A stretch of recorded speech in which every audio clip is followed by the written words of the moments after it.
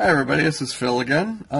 This time I am outlining a picture I started at work. I was on my lunch and I wanted to do this yesterday, but got really busy and really didn't get time to even sit and even had to eat while I was working. So, but yeah, today I was able to sit down and do a sketch. I took some photos that I had taken out of the comic books.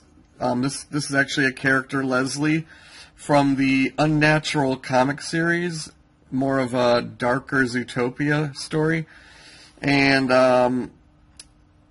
but she's the main character the book's focused around, and she's a blue-haired pig girl, about got a few piercings on her, so she's kind of punk.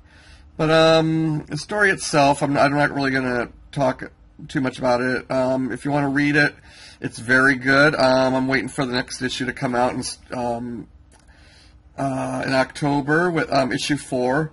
3 really left me hanging. I like when writers do that, so I'm really waiting for the next book so I can see where the story is going to continue on, because it really left me with some shocks at the end. As for this, series is by Mirka Andolfo, I believe Italian, and I've been following her artwork on Instagram, Twitter. I believe she's on my DeviantArt also.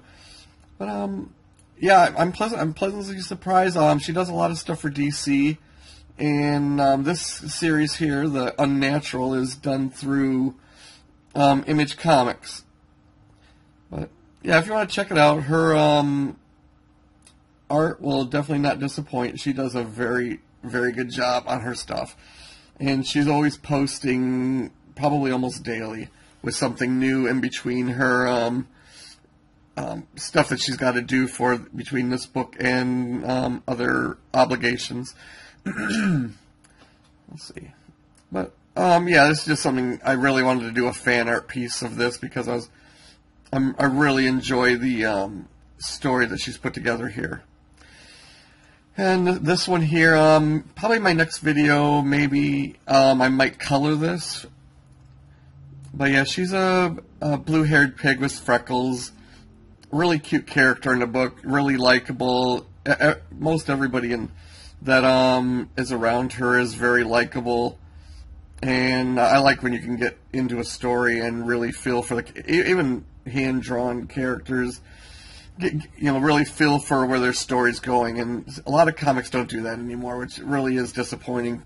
Because I mean, even with X-Men, during the time with Jim Lee, you had the basketball scene between Gambit and Wolverine and stuff, and they tried to humanize the characters when they weren't out and about doing superhero stuff. So I like a story that can really flesh out the characters to where, if something happens, you kind of get a concern over it, and that's what I like about this. So if you want to check it out, check your comic shop. They should at least have a copy, and they do have variant covers, I believe, almost every issue, which is nice. It gives you a choice of covers, whether you want the artist or somebody else. But that's about it. It's just a short video because I really like Mirka's artwork here. And if you like this video, subscribe, hit the like button, and if you want to be notified, subscribe and hit that bell, and I will see you next video. Enjoy the rest of the outlining here with my pen.